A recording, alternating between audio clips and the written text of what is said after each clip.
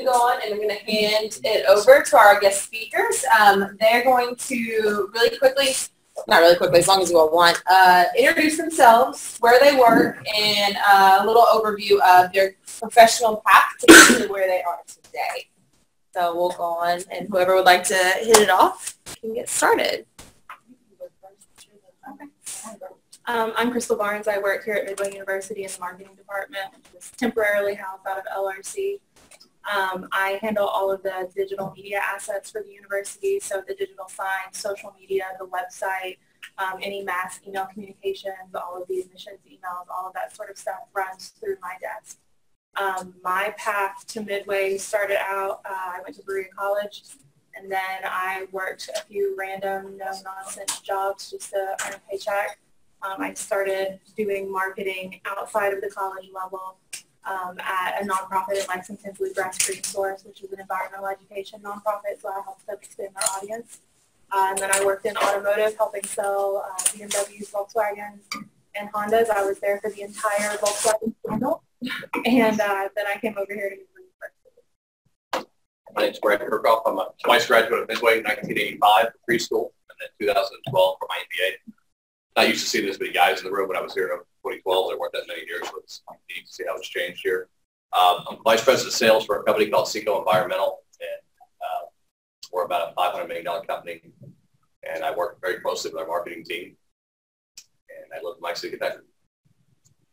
I'm Stephanie Arnold. I'm the Marketing and Member Services Director for a tourism entity called Visit Horse Country. So if you're familiar with the Bourbon Trail locally, our organization was started about 8 years ago with that same model in mind of the local equine attractions, primarily thoroughbred farms, clinics, that sort of thing. So I started 2 years ago.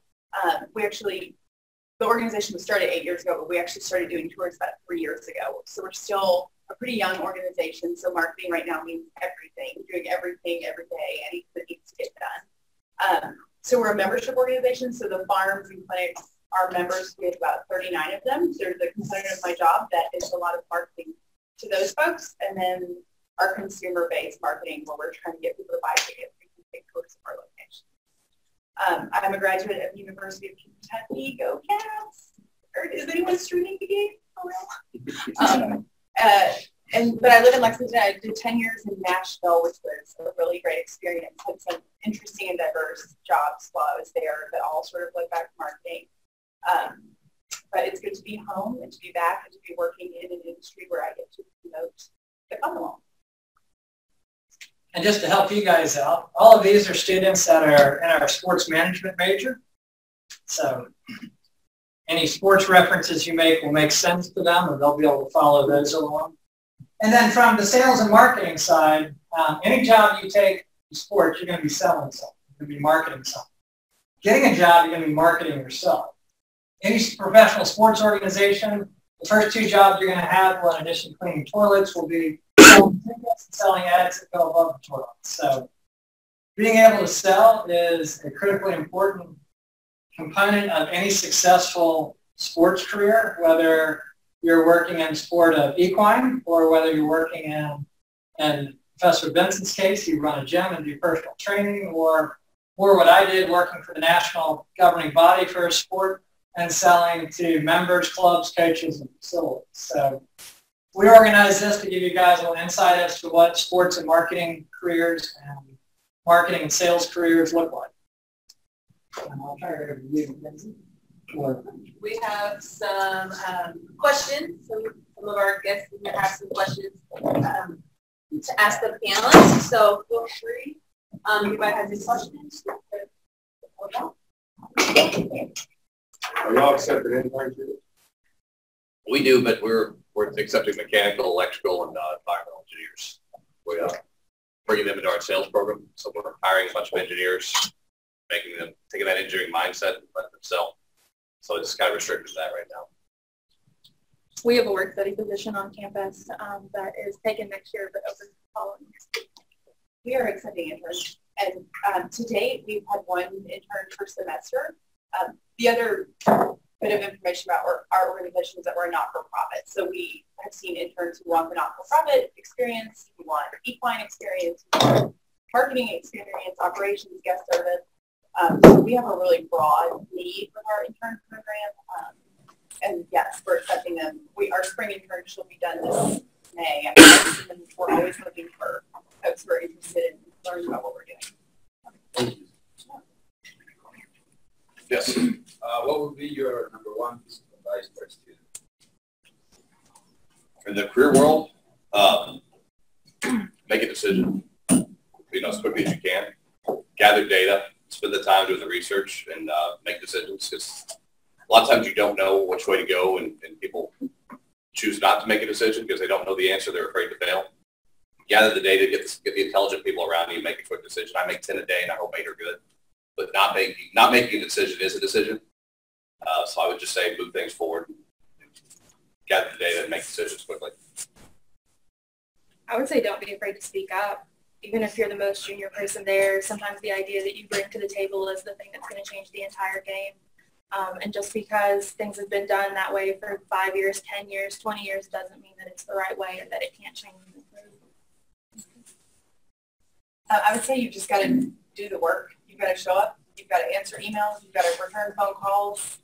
Even the hard stuff, even the uninteresting stuff, sometimes you have to do that to get to the fun and interesting stuff. I feel like we're in a little bit of a hustle culture right now, which I observe and struggle with a little bit. And I think that there's maybe an impression that things just happen and that jobs will just appear, or if you have a cute enough or well-curated enough social media following, then things just happen to you. But the truth of it is, in the professional world, you still have to show up, and you have to be dependable, and you have to be reliable and show up for people. What's the hardest part of y'all's job? Leading people that don't work for me, getting them to do things. You have cross-functional teams, and people in your organization. Nobody has to do anything, but they pretty much need to do what you tell them to do. But when you have other people on other sides of the house that you need to work with, plant side, whatever that might be, getting them to buy into what you need them to do when they don't have to, and influencing them, emotional intelligence, finding ways to motivate them and get them aligned to you. That's where you succeed the most, but it's the hardest thing to do also.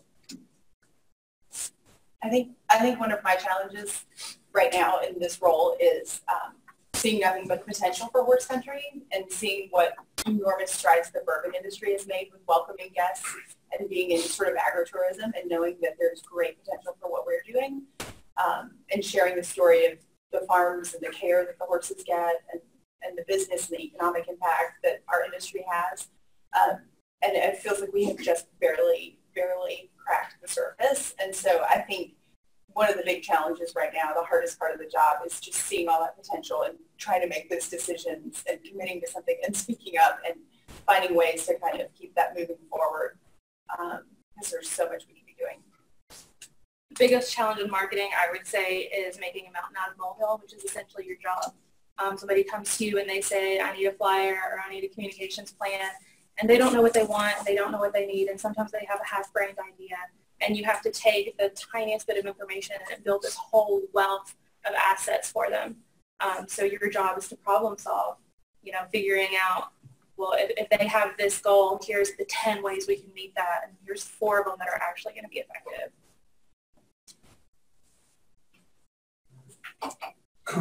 If someone were to follow in your footsteps, what should they do to start up if they started today? Diversify. Study all sorts of different things. I have an English degree, but I do graphic design, I do web design, I know HTML and CSS, and that's been really important to my ability to move up in the marketing world. Being able to do more than one thing. You can be a jack of trades, but a master of none, and that's going to take you really far. I'd say learn everything you can at the lowest level of the organization. And then as you move up, you understand your strategy, whether or not it can be implemented. But if you just know your job and you're just looking to move up and you're not networking with those around you, you won't really know when you get to a higher level what can actually be implemented. You'll have this great PowerPoint slide, and it'll look wonderful. It'll be a graph and show this growth. Then the implementation will destroy you because you don't actually know what these people do or how it gets done. So spend your time, whether you start at that organization or you go to a new organization. Don't just hang out here. Spend the time with the people actually doing the projects, the field people installing the equipment, the people out there doing the work every day. I would also, I guess if someone was going to follow in my footsteps, it would be a little bit above. It would be find the things you're interested in and learn a lot about them. Ask people questions. Find someone who knows more than you do and learn from them. Even when it's hard to network, you got to get out there and network, because so much of your professional life is going to be about the network that you have established and the people that you know. And then follow through and do what you say you're going to do. And if there's something that you want to do and it's not happening yet, then create that for yourself and kind of make yourself invaluable that way. Can I ask you a follow-up question on networking? So networking, even though it's been fairly pushed for professionals at this point, it's still something that's kind of a new concept. Can you explain what networking means to you and where you find the best relationships, what events that you go to or associations you join, so on and so forth? I am terrible at networking. I am skipping over this question. So I talked about this with my central sales team yesterday. We've gone to a regional approach. We have a pretty nice marketing budget for trade shows. So I told them, instead of looking at all these really big trade shows we do every year, every state has a local association for a specific industry. Maybe it's an air quality, maybe it's a concrete. These are really small shows, tabletop booths, but attend, join, spend some time, become a volunteer to speak, meet the people at these regional events, get to know them, know their wife's name, know their kids. They'll know you, you know them, you get some industry expertise. That's on a work level. On a personal level, just meet people and talk to them, ask them questions. I mean, people love to talk about themselves. Let them do it. Ask them questions, learn something about them, connect that person to something else. Just talking to these two a few minutes ago, we connected 8 or 9 people we knew. Yeah. And just do that. Ask questions. List. You do this. You went here. Did you know? Do that connection game? Because there's the uncertainty reduction theory means that if you're selling to somebody and you remind them, something connects them. You've got somebody you both know, and you can reference that. It's a reference for you, and it helps tear down that wall. And these people are more comfortable with you. They'll buy from you, or they'll hire you, or they'll promote you. They'll give you a reference, but connect to them some way or another on a personal level. Ask questions, let them talk. And to the point that networking's sort of new, there are organizations who do it for you. So the Horse Country is a member of the Lexington Chamber of Commerce, and they have very regular programs that they put on. It might be a panel, it might be a workshop, and what it really is an opportunity for you to go network with other people who are members of the chamber. And you might learn a little something too, but when you've left, you've maybe met 4 or 5 new people.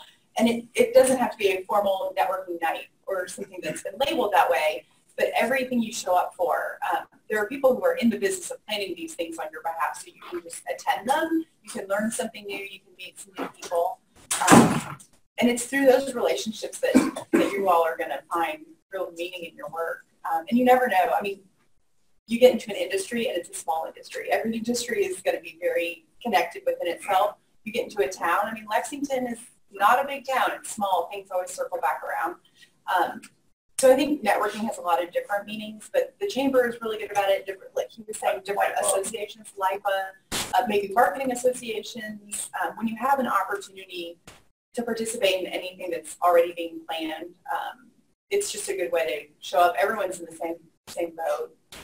There's a very small percentage of the population who really likes showing up and really, really networking. You're all kind of there going, hey, we're here to do this together. But it's a great opportunity. If the worst that happens is that you get new relationship or connections, then it's not a bad way to go out. So your answer kind of sound like you still kind of feel awkward going into it, but you go anyways? Yeah. You walk into a room sometimes, you don't know anybody in there. Yeah. It's a little awkward for a minute or two, but you just got to introduce yourself. And everybody there is expecting someone to introduce themselves to them, You're not at the bar picking somebody up. You're out there at, it's an organization where they're expecting you to talk. Right. Versus a sales call. When you're selling on somebody, they don't necessarily want to get sold to that day. When you're at a networking event or an association event, they're expecting to ask, what do you do, and connect things. Their guards down. Trade shows are that way too. Yeah, and I would say I'm terrible at networking, for real. But I would say building really good relationships with your coworkers helps with that, because a lot of times you'll have connections through people that you work with who have connections at completely different industries, who need somebody who does the things that you do. Can you tell them what LIPA is? Lexington Young Professional Association, and they have happy hours, meetings, and educational symposiums. It's maybe $30 a year, if anything. It's fairly cheap, and it's just an opportunity for people. I'm probably too old for it now, but people right out of school join it and start talking. What are you doing? You're doing this. I'm doing this. And, you get that first job, and people are meeting, and you learn about somebody else doing something else. And hey, I've got an opening. Once you get to know them, that's networking.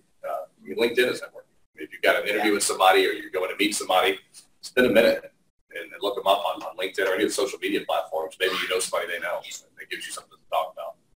Or if nothing else, you see a pop culture reference they put out on Facebook that you can relate to and bring up in conversation.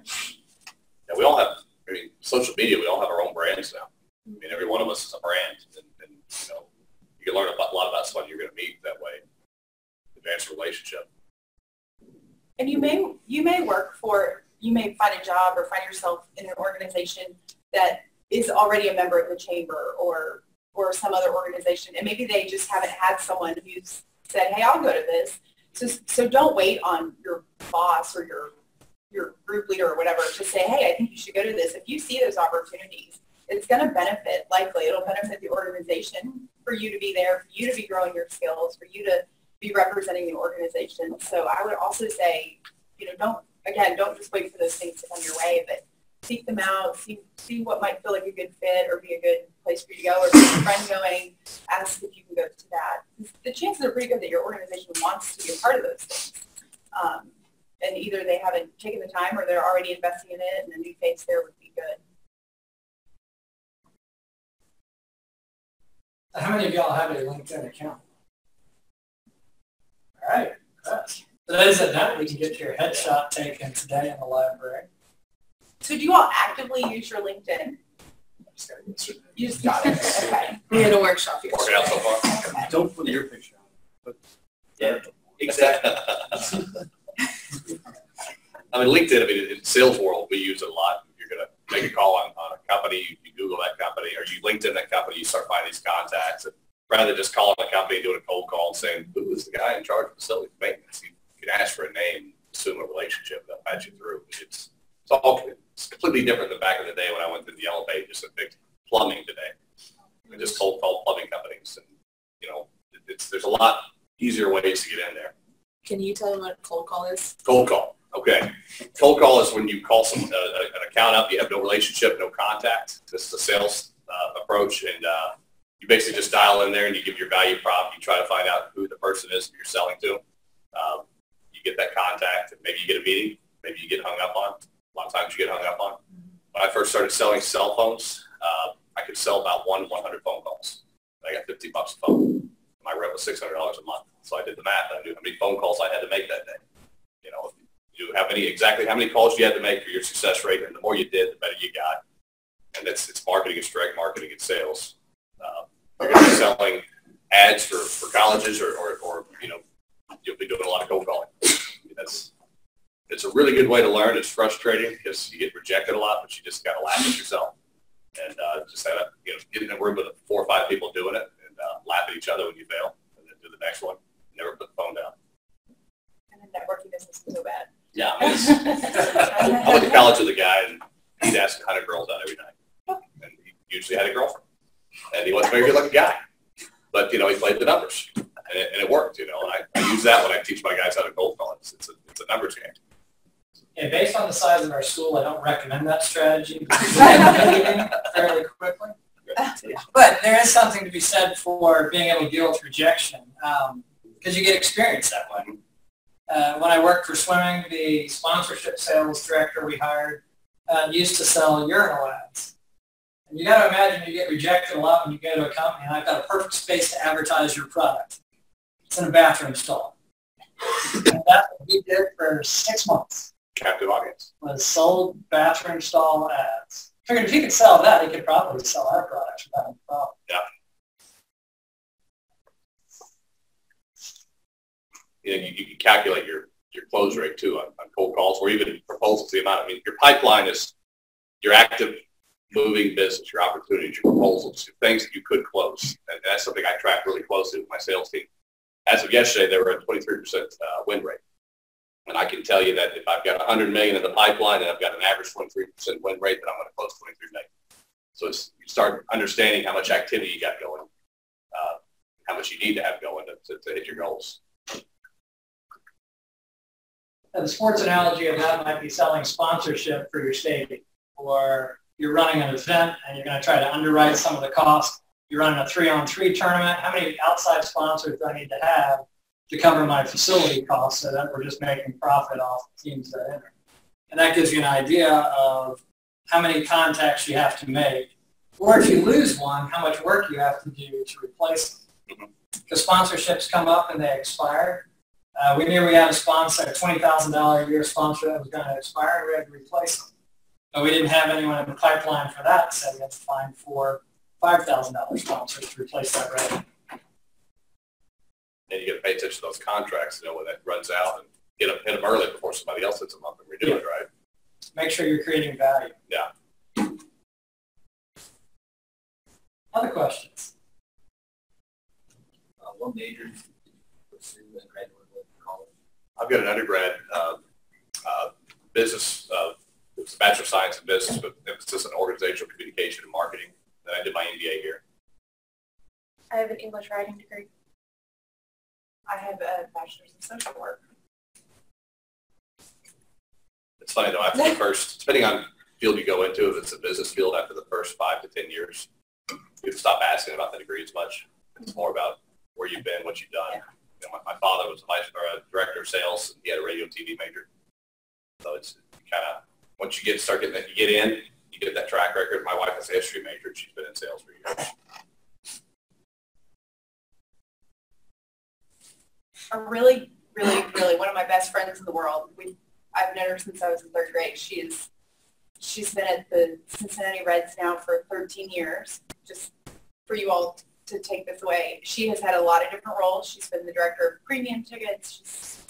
She does a lot of the season ticket holder stuff, but she got her start because somebody asked her if she'd be willing to be the mascot at a License and Legends game. And she said, got nothing to lose, and she did it. And then she got several other positions through minor league and then landed at the Reds and has had a really great career there. As best I can tell. A lot of crazy stories. She keeps getting promoted. It's been a really fun thing to watch her kind of grow in that sports management. So I think there's a big lesson. She always tells everyone that if her big piece of advice is just to say yes. Like, yes, I'll be the mascot, because that opens some doors for her to do some other stuff.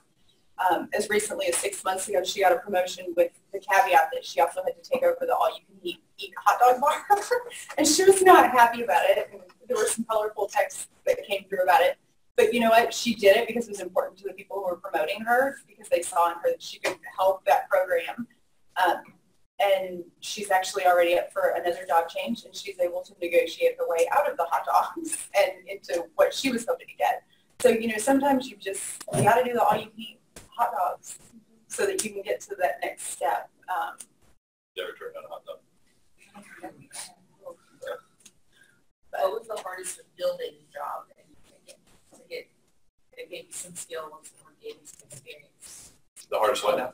The job that no one wanted to take, but you took and gave some skills.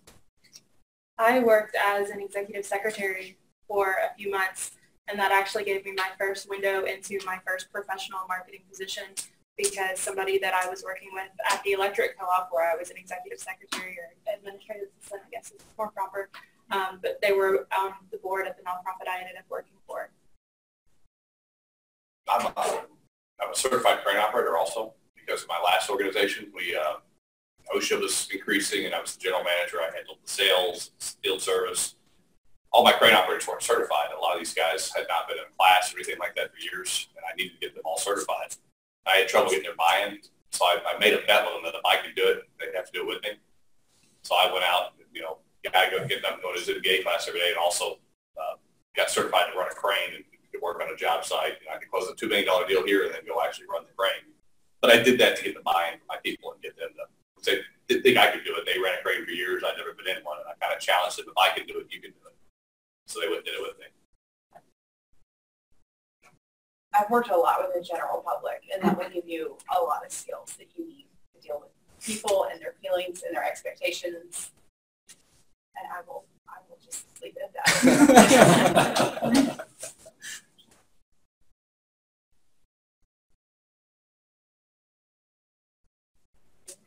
You were kind of going on about talking about your employees that if I can do it, you can do it type thing. Is there any like advice to want that if you're a leader, how to get your employees to buy in more, or any advice just for leading in general?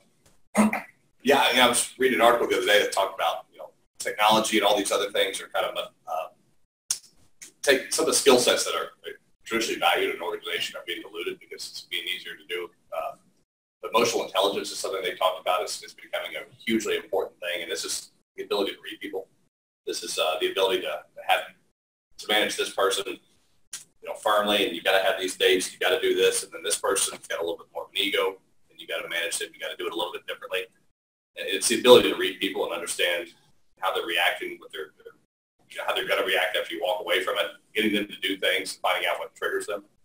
It's similar when you sell to people also. You know they've got a business goal, but you need to think about what's their personal goal, what's important to them. That's what I try to think about, when I'm negotiating, what's their motivation, what's my motivation, and how do we get there? If I'm selling you something and your goal is to save, 10% for the company, but in reality, the machine I'm selling, the machine you're currently running goes down on Saturday nights and you play softball, and a lot of times you get called in and having to miss softball. I would sell it in a way that talks to you, not having it, come in when you're doing other things. So it's understanding someone's motivation and triggering them for that. Selling them on the idea, not telling them the idea, explaining to them why it's important. It's not just important to me, this is what it's going to affect you. So build more than just like understand them as a person more, build a better relationship that way. Yeah, it's a relationship and not so much telling, more selling, even though people work for you. You don't think you have to. I would say in my leadership style, a lot of it's figuring out what the person who you're working with or who's working for you is interested in, and then helping build those skills, even if it's unrelated to their job, because if you get their buy-in that way and you're helping build their skills, then they're going to be willing to work at the hot dog stand. And everybody who works for you should leave you way better than they came in. I think I think it's a really baseline level of you can learn from everyone. Nothing is wasted. If you're on a team with someone, whether you're the leader or not, you can lead with them. And I think when I think about the leaders that I've worked for that have really made a meaningful impact on me, I think about the people who it never felt like they were the leader necessarily, but that it was more collaborative. And then when the big decisions came or the hard things or just the seniority, when it came to that, maybe they were the leader, but it never felt like there was a discrepancy in how valuable my input was or what my place was or my role. What's the most surprising thing about your role that you were not expecting?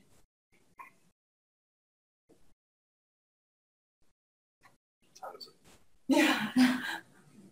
This will be the last. Not talking about what time of day it is and how many different surprising things. We're a publicly traded company, so it's always interesting when we do our quarterly earnings. When we think it's good and it goes bad, or we think this is going to be really bad, and the way Wall Street asks the question or asks us the questions and how it triggers what they read into when you're dealing with market analysts, it's always surprising. Bookings are down, but they like this, and your stock goes up 20%. Or you thought you had a much better quarter, and you went down 10%. Reading the market is pretty surprising. I've run social media in every job I've ever had, and I would say the most surprising thing is the way that people interact with what you put out on social. We have a lot of alumni who interact very heavily with our Facebook page, and sometimes it's the least interesting thing you would think that they care about. There's one person who comments on a lot of our Throwback Thursday posts about the size of the trees in the photo, whether that tree really grew since they went here, or, oh, look how small that tree was back in such and such year, or the questions that we get on Facebook. They're all very far-reaching and out of nowhere. The public, yes. I would agree. I think when you interact with people and you don't know where they're coming from, and everyone has their own story, and everyone is interacting with your brand from a different perspective, or they arrived at your Facebook page or your email in a different way, I think it's just, sometimes it's delightful how surprising it can be when you're working with the general public. I would say in this role, I had lived in Lexington and then moved away and then came back. And so to be able to work in this role where we're promoting, and it's a good time to be in tourism. Did you all watch Top Chef Kentucky? Anyone? Okay, right. But the state of Kentucky, the state tourism department is doing a lot. They're investing a lot to bring in people to spend their dollars here and to help boost the economy. Visit Lex, the Louisville tourism, the things going on in Woodford County right now, everything regionally.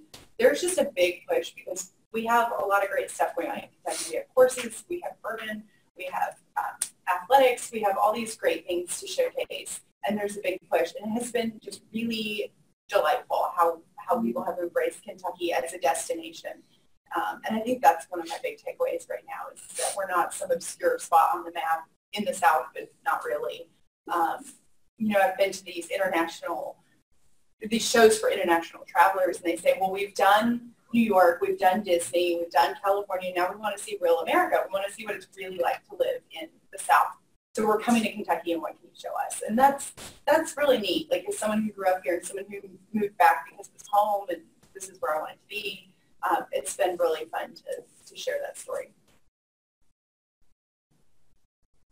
All right. Do you all have any last bits of wisdom to share with your next generation of potential coworkers or clients or contractors?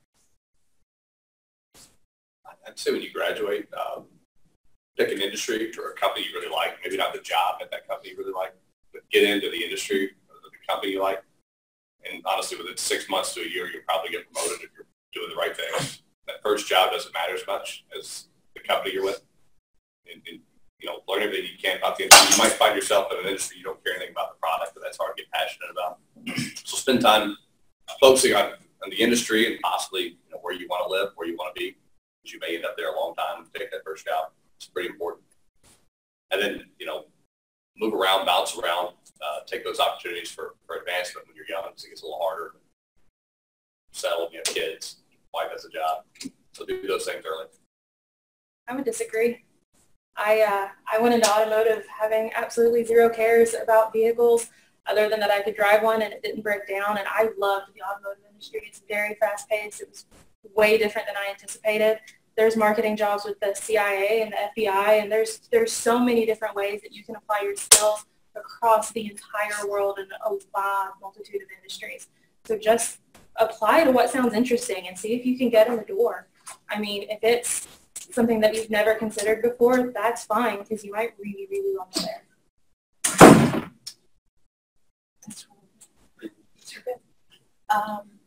I think I would just say find some other things other than your professional life to stay interested in.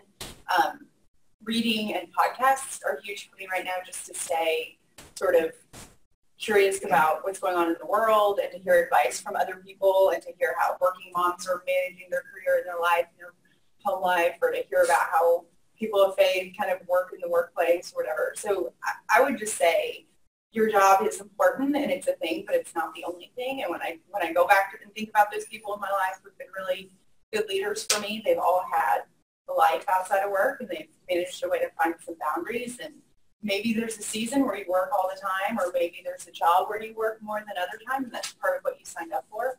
But probably sitting here today at this point in my life and my career, I would say I love my job and it's a whole lot of fun. And the days that we do really good things are better than the days that are hard.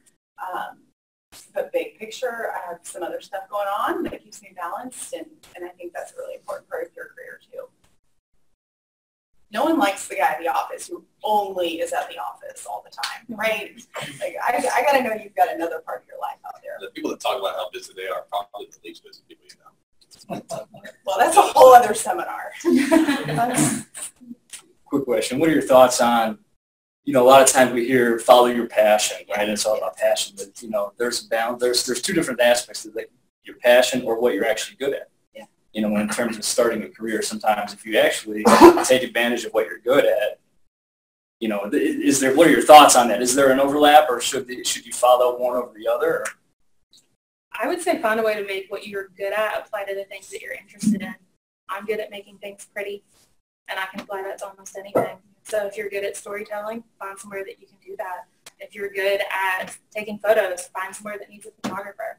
It doesn't matter if you're taking pictures of babies, if you're taking pictures of architecture, as long as you're happy in what you're doing. Apply your skills to what you like. I've sold, a couple different products, but the products I sell now are air quality, clean air, environmental. I really like that because it's actually something that I could articulate a story behind and think about my kids, my grandkids down the road that maybe I'm doing something. I sold cell phones and things like that early on. That I sold them and I did well with them, but I didn't have that story. I didn't have that backdrop that helped me with my elevator pitch and something that I like getting behind. It makes me a little bit happier knowing I'm selling something that I'm making money at, but I can also do something that helps the world down the road. I think there's room for a balance with it. I talked about the hustle culture earlier, and I think there's a tendency right now to think that you can monetize everything you've ever loved and turn it into a job. And maybe I'm old school, but I don't know that that's necessarily true or productive for people to do. And maybe it's just a sign of the times that that's what we're doing. I think that if you are in a job that is just a job, it's gonna be a real drag, and you're gonna have a long, sad career. So I think somehow mixing something that you're interested in, something that can keep you interested, somewhere where there's a lot of room to grow. I mean, if you're in marketing, any industry is going to evolve. The platforms we're using, the ways that we market to people, the way we tell our stories is going to just keep evolving. So if the subject matter is interesting to you at some level, or there's a layer of it that can stay interesting to you, I think that that's an important component of it. But I think there's a balance with this is my passion, so maybe I can never do. The hardest thing you'll find after you get into an industry is possibly taking a pay cut to do something different. You may hate what you're doing, but you don't want to take that pay cut.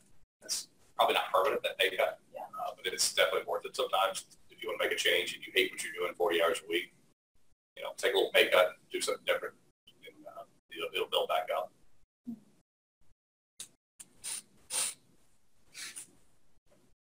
Well, thank you all, guests, very much for coming today. If we can give them a hand, I really appreciate